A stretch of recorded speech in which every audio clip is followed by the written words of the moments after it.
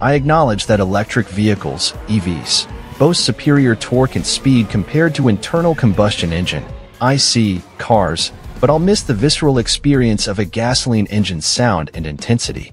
Unfortunately for those holding on to this sentiment, our recent test drive of Hyundai's 641 horsepower Ioniq 5N has just obliterated that seemingly rational anti-EV argument.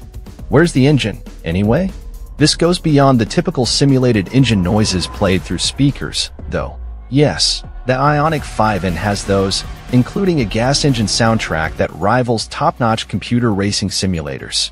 The game changer is a feature called N-E-Shift, apparently not pronounced any shift, based on the puzzled glances we received from the engineers.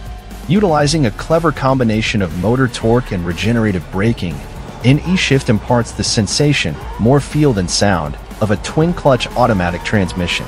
The physical feedback it delivers is indistinguishable from Hyundai's own dual-clutch transmission, DCT, complete with some of its less-than-refined behaviors, like a jolt in response to an untimely shift. The digital dashboard showcases an 8,000 RPM tachometer, and the acceleration mirrors the torque curve of a four-cylinder turbo engine. It even simulates hitting a virtual limiter, halting acceleration if the driver forgets to paddle up. Paired with the synthesized engine sounds, the effect is remarkably authentic. You might almost convince yourself that Hyundai managed to fit one of its in-spec turbo engines into the spacious Ioniq 5, our SUV of the year for 2023. Software's limitless potential. Almost. Admittedly, N-E-Shift may be a frivolous gimmick that undermines the primary advantage of an electric performance car, immediate access to an endless well of torque. However, it serves as a testament. A team of adept software engineers armed with a touch of creativity can make an EV behave in nearly any way a car enthusiast desires. Well, almost any way. Another standout feature of the Ioniq 5 is the in-drift optimizer. If you detect a theme, you're correct. Hyundai has affixed in to nearly every aspect of the Ioniq 5N. We wouldn't be surprised if the door handles were labeled in-cabin access enablers. Hyundai asserts that this feature facilitates easy drifting for beginners. Our attempt on a wet skid pad, however, resulted in an inability to sustain a drift. The car either spun out or straightened, despite diligently following the instructions barked by Hyundai's engineers, or should we say, engineers, over the walkie-talkie. None of the fellow journalists joining our session managed to execute a drift, and even the engineer who claimed to design the system for novices couldn't sustain more than a fleeting moment of oversteer. Interestingly, we did witness an Ioniq 5 going full tail-out, driven by a skilled drifter with the in-drift optimizer turned off. Nevertheless, the Ioniq 5N software boasts several impressive features, such as granting the driver the ability to program the torque split. This, too, bears an N-inspired name, in-torque distribution. The Ioniq 5 North allows you to drive with 100% of its power originating from the rear motor, experience a balanced 50-50 split, or, for those inclined towards understeer, engage front-wheel drive mode. Let it unleash its potential.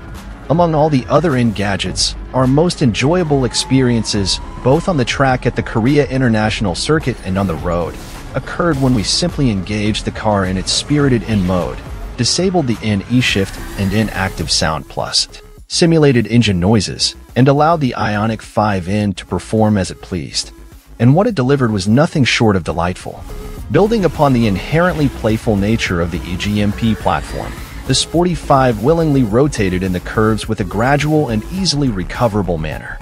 The chassis exhibited a pleasing balance, and the Pirelli P0 tires, 235/35 or 21, provided ample grip. The steering, offering reasonable communication, allowed for fingertip control and feedback reception.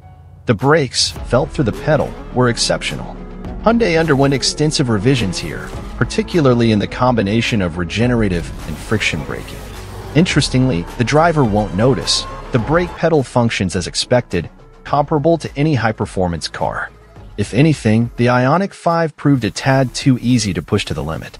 Even without engaging the in-grin boost button to unlock the full 641 horsepower.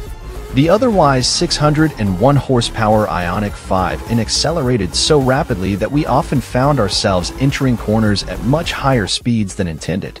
The silent powertrain masked the swift acceleration, highlighting how much we rely on auditory cues while driving. Perhaps those artificial engine noises aren't just a gimmick after all, elevating the electric experience. In summary, the Ioniq 5N emerges as an impressive track machine, and its performance on winding roads is commendable as well. Limited opportunities to push its limits on public streets, thanks to Korea's strict speed limits and law-abiding local drivers, didn't diminish the brilliance of the chassis. This is especially noteworthy when considering the vehicle's hefty 2-ton-plus SUV stature or simply appreciating the sheer size of the machine. That's because Hyundai's engineers went beyond simply increasing power and tweaking lines of code. The N variant of the Ioniq 5 boasts a plethora of hardware enhancements compared to the standard model. These include the incorporation of a modified version of the Genesis GV60's front suspension, a new steering gear, and reinforcement of the body shell through additional welds and adhesive. The motor and battery cooling systems also received upgrades, complemented by user-selectable modes designed to optimize temperatures for both drag and track use.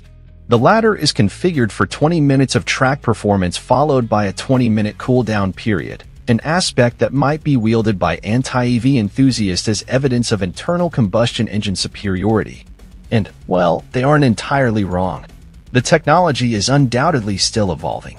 On real-world roads, the ride of the Ioniq 5N is noticeably firmer compared to the standard 5, but it's not uncomfortably so. However, the substantial Pirelli tires do generate enough noise on certain road surfaces to overshadow the synthesized engine sounds.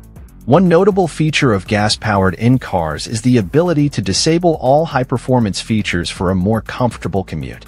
The Ioniq 5N requires less taming in this regard.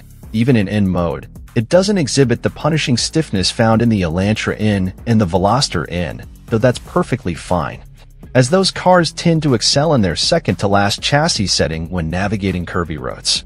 Areas for improvement in the Ioniq 5N. Complaints? Well, there's the inherent complexity in activating the various N features, not only through the central screen but also with the multitude of buttons added to the steering wheel. Despite the cheat sheet Hyundai provided, a set of a dozen index cards, we found it challenging to keep all the functions straight. While owners may become more familiar with them over time, we'd recommend at least a 3-year lease just to be on the safe side. Another significant gripe is with iPedal, Hyundai's one-pedal driving mode. The majority of braking occurs at the top of the accelerator pedal's travel, making modulation difficult. Conversely, the in-pedal function, intended for enthusiastic driving, seemed to lack sufficient regen on the track, although it's entirely possible we overlooked a setting in the abundance of N menus. In summary, our impressions after this test drive align with our previous experiences at the Nürburgring and in snowy conditions. Drop a like, leave a comment, and don't forget to subscribe to watch more videos like this.